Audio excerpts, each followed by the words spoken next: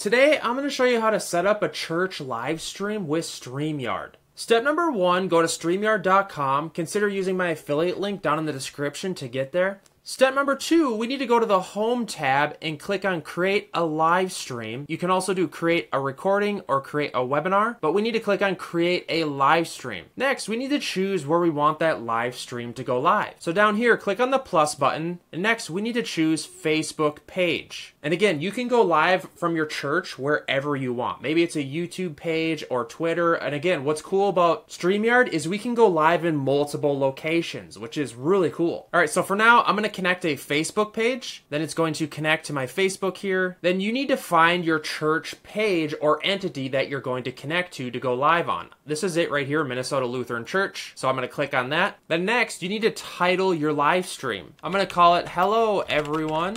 Welcome to Church Sunday. Then a description. I'm going to do the same thing. Then click on Create Live Stream. Then it's going to prompt you to make sure you have your camera and microphone set up properly. This little tab here, this volume meter, is showing you if your mic is working. If you click on the Settings tab, you can choose what camera you want to use. You can choose the camera resolution that you want to go live in.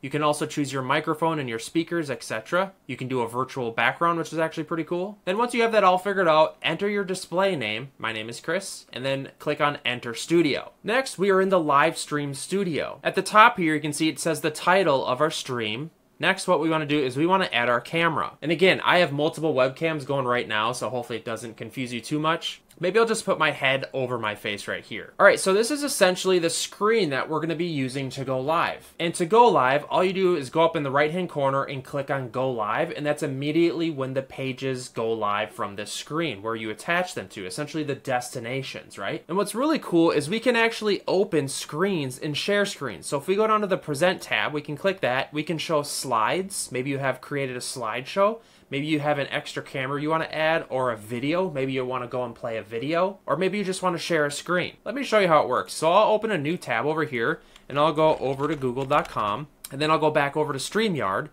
and then I'll click on Present, and then Share the Screen, and then I can choose what window, or the entire screen, or a Chrome tab that I want to share. I can just click this Google tab here, and now it jumped to Google, and this is live right now. If we were live, this is what's showing. So if we go back over to StreamYard, this is the screen that would be live. And again, if we click on these layout buttons, we can kind of change the layouts of what we want presented to the live stream. If I click this layout, you can see there's a little picture of me in the corner, or I can choose this layout, or this layout. There's a bunch of layouts, and maybe as you shoot, you can kind of change in between these different layouts, which is really cool. It's an awesome feature. And what's also awesome is as you're live, you'll start getting comments over here on the right-hand side, right? And you can actually click on them, and it will show them up on the screen. See, it says live viewer comment show up on StreamYard. And also, if you want to do custom banners, you can use this. You can click on custom banners right here.